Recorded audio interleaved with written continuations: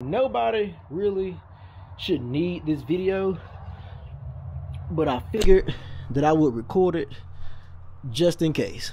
So if you do need this video, I am sorry.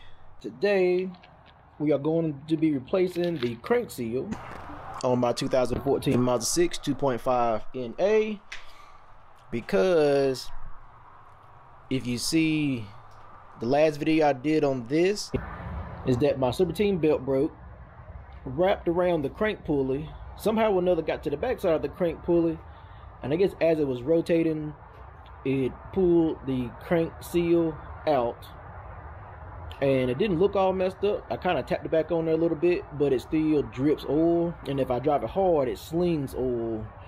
So that's why I have a new crank seal.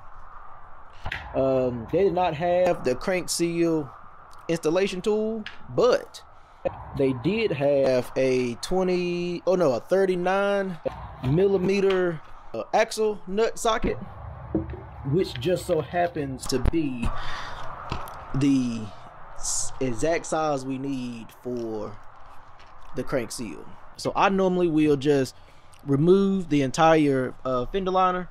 So I just go through and just remove all the clips so I can get to that clip, and the clip that is behind there, and then the crank pulley will be right here.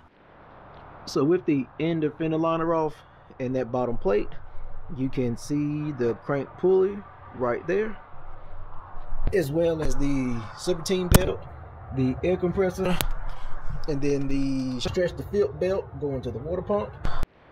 So now we have both belts off. You can see my serpentine belt replacement and tensioner belt replacement video for the tips and tricks on how to get those on and off. Crank pulley there, and the bolt is a 21 millimeter.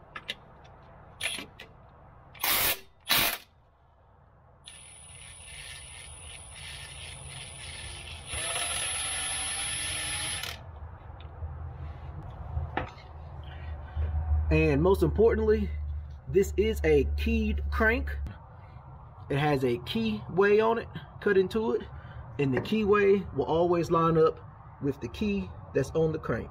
What I'm hoping the culprit of my oil leak is the seal itself, and it looks a little wet around there, so I'm thinking my culprit is right.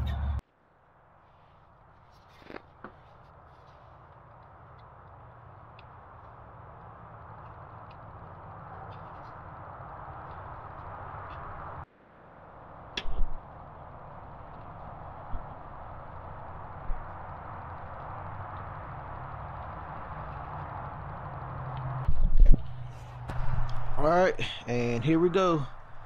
The old crank seal is out, so let's get the new one in.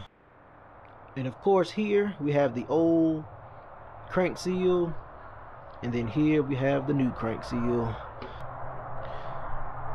It is absolutely the perfect size, so this should go on nice and easy and straight. So we're just gonna lube it up, hand put it on the crank, take our hammer and just gently tap it on until the outside is flush. We are going to take the crank seal and just gently place it in here, and then take our socket and our hammer and just try to get it on there as even as possible. Don't have a whole lot of room and stuff, but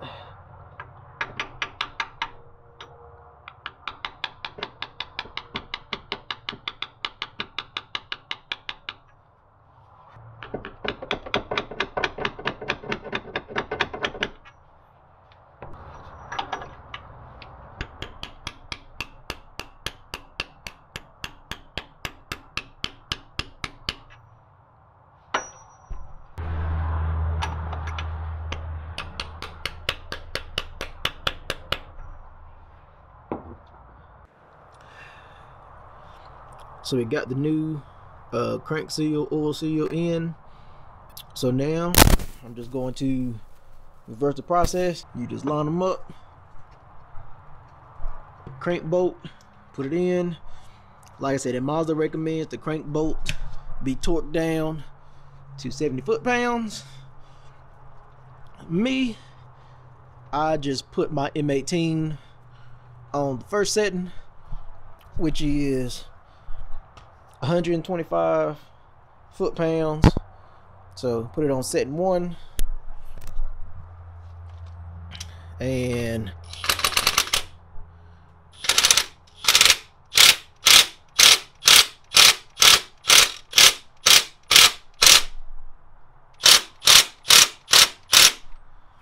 that's how I do it. So do whatever you do at your own risk, not because I told you to. I'm going to get the belts put back on. You can look at my video that I did on replacing the drive belt, the tensioner belt, and the tensioner. So everything is back on. Water pump belt, the Chester fit belt, serpentine belt. Everything is on. Alignment on everything is looking good. Everything is in the grooves like it's supposed to be. So now I'm going to start it up, let it run, make sure no oil is slinging everywhere, and then we should be good to go. Nobody really should need this video, but I figured that I would record it just in case. So if you do need this video, I am sorry, but at least you have a reference to see what you need to do, so that you can determine if you want to do it yourself, or if you want to send it to a shop or a friend or whoever to do it for you. So I hope this helps. The part number for the seal is MZP, E is in Edward, 01-10-602. And I got this off of Amazon. It is a genuine Mazda part, and I'll also put the link that I bought it from Amazon in the description below. So hopefully you won't need this video, but if you do, here you go. So until next time, think, build, enjoy. Peace.